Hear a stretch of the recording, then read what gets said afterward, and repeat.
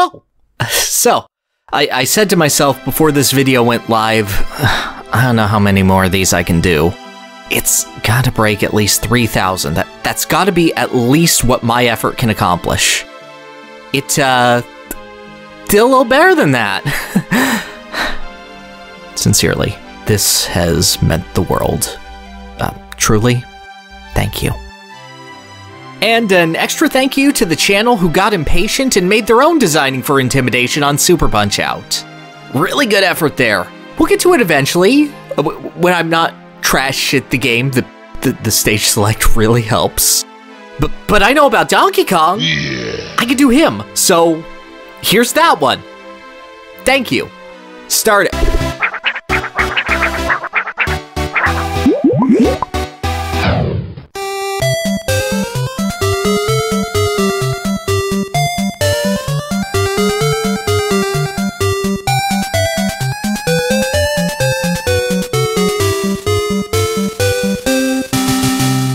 You've done it. You've stared down faces old and new in the ring, seen the new tricks they offered, and endured an onslaught of fists to reach the top. And when they came back for the crown, facing you at their absolute best, learning from their mistakes and making you adapt all over again, you didn't flinch. You overcame. You proved that the title around your waist deserved its home there. No matter how many times you fell to the mat, you lifted yourself right back up, labbed out how to beat your foe, threw yourself against the grindstone, and became the sharpest, swiftest, and most fearless champion you could possibly be. Oh, that belt looks good on you, son. Punch-Out Wii had even more curveballs for you than old Iron Mike offered 2 decades earlier, but your boy from the Bronx has a knack for knocking them out of the park once he's swung enough times. But in your success, Punch-Out decides to toss one last pitch, and it's the most horrifying one yet. You beat it once. Now do it consistently. You really sure? 3 losses and you call it quits?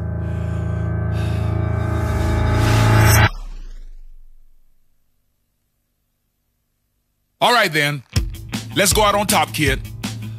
It's time to take your place in history. Mac's Last Stand is the perfect reward and ultimate test for the boxer who's conquered everything. A randomized gauntlet of infinite opponents with only a single catch. 3 losses and you're done. Forever. You can never replay this mode again unless you completely restart your save file. Real athletes don't get to call it a comeback after hitting their peak after all. This is your time to prove your mettle. How you compare against not just the WVBA's best, but every other Punch-Out player in the world. How truly great of a champion history will remember you as. The tension is ramped up for every single match. Not only can you get tripped up by the more difficult title defense timings on any boxer, now they can hurt you. In an act of cruelty not seen since Super Macho Man could send you back to Mr. Sandman in the days of old, every single loss ensures you're that much closer to retirement. And as you're not sure of your opponent until you're already in the ring with them, you've got to know every matchup like the back of your hand and call upon it at a moment's notice to even stand a chance. So imagine your surprise when, prepping to face off against your rogues gallery again, this happens.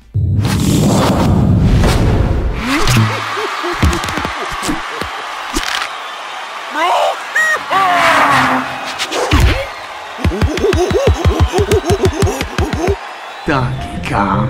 Only available as a random opponent in Mac's Last Stand, Donkey Kong himself bursts onto the scene to put up his dukes against the unlikely champion. He's seen your matches, he's followed your career, and now he's finally here, performing for you. Let's keep it clean. And performance is the best way to describe DK's fighting style. Donkey Kong doesn't fight like a regular boxer, as you could probably assume from the whole being a Thrilla-Gorilla thing. While you've been looking for jabs, hooks, and uppercuts all game, Donkey Kong is glad to litter his moveset with hammer fists from above, backhand chops, full body slams, and Put your hands together if you wanna clap. Okay. this is already plenty unorthodox. But to add on to it, unlike a lot of Max opponents who limit their combinations to steady strings, after DK gets knocked down once, he is glad to combine these moves together into a freestyle jam session. Any of DK's attacks can combo right into any of DK's other attacks, until he finally feels bored of assaulting you, forcing Mac to improvise through a constant gauntlet of tricky timing to avoid getting mauled. And he can even delay the timing on this hammer fist, the prick. It's not a matter of when Donkey Kong is gonna crush your dreams, it's how stylishly he's gonna do it. And everything about him is made to make you feel as helpless as possible. Donkey Kong is taking this career-defining moment from you and treating it as a joke. Playing around, blowing kisses, getting down with his bad self in the middle of a boxing match. Cause he doesn't care about how high the stakes and tension are for ya. He is gonna mock you into making a monkey of yourself in one of the most important fights of Mac's career. He doesn't care about the title. He won't even take it from you if he wins. He'll just take you instead. Donkey Kong eats away at a player's anxiety by provoking them, throwing them off their rhythm, and slamming them with a furious offense that they feel like they can dodge, but it's just not working. DK is a lesson in humility, hubris for your so-thought mastery of the game, and by far the cheekiest opponent you're ever gonna face. But you've taken the worst the WVBA has dished out twice over. What's one more giant to slay? Show him what you got, Mike, baby. Donkey Kong may be a brawny, braggadocious baboon, but he's still a blundering buffoon with all of his grandstanding. Every single one of DK's many, many taunts can be cut off right before the end for a free star, and most of them leave him open for a well-placed star uppercut. While Donkey Kong has plenty of devastating strikes, he's not at all a professional boxer, lacking the dedicated guard of some of your toughest foes, and his punches being a bit slower and weaker than the Popinskis, Macho Men, and Sandman you've run through to share the ring with the Big Ape. Oh, yeah. His best undodgeable moves can all be interrupted by a punch to the face. His backhand is fairly easy to duck. His double slam always follows a predictable, alternating pattern with a very consistent rhythm. You can combo him after a basic interrupt for a surprisingly long time. All of Donkey Kong's flashiness and freeform combo trees are there to hide the fact that he isn't really that great at this whole boxing thing. DK is an insulting novelty act, a master of working both you and the crowd, playing off your anxiety at this being Mac's last stand, inviting you to make mistake after mistake. But all the instinct and raw power in the world can't beat discipline.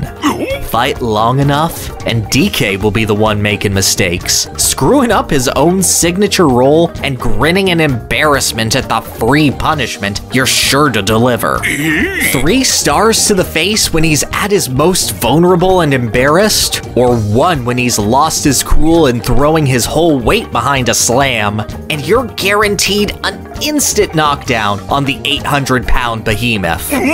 His health may go down slow, his damage output is high, but your grit has made you one hell of a guy. Stay the course, don't panic over mistakes, and look for the openings DK loves to leave, and you'll easily take him to the fridge. Winning feels good, don't it? After how imposing Mike Tyson was as a final challenge, having Donkey Kong ultimately be less effective than Mr. Sandman might seem a bit underwhelming. But he is the perfect antagonist for this late stage in your career. No one is taking this fight seriously. Doc happy to joke about the fact that you're fighting Donkey Kong, even when Mac's getting his butt whooped. Listen up, son. You go out there and distract this gorilla. I grab his bananas so I can make me a chocolate sundae. The player might even be mystified to see what DK's gonna do next and take some hits in the process. But that just makes it all the more infuriating when you try to take it seriously and find yourself eating the L anyway. And if the fight seems to be jumping the shark from its pro boxing origins, it isn't, not really. While the real-life WBA might have not put a live gorilla into a boxing match, novelty matches like pitting Larry Holmes against Butterbean 20 years after he lost to Mike Tyson were commonplace. And the fight with DK seems very much in that vein. Donkey Kong isn't a threat in the same way that the pure reflex-based final challenges of other Punch-Out games are. He's a test of nerves in an extraordinary circumstance. Heck, some players might not ever even get to him. Lose 3 times before DK shows up, and you're never gonna trade blows with the ape on that save file, making every fight before him matter that much more if you watched a video on the internet saying he's tucked away as a secret boss in the finale. Donkey Kong is simultaneously a fun reward for staying the course and an unpredictable bruiser glad to wreck your perfect run. And I love him. You know it. This is one of the most enjoyable portrayals of Donkey Kong in any game, playing up his laid-back and fun-loving personality to the max, and giving him a dynamic suite of animations and expressions he hadn't seen since the Country days. DK gives me hope that no matter what bosses Punch-Out has in its future, they'll find a way to not just be perfect reflex tests, but live up to the greats in their own way.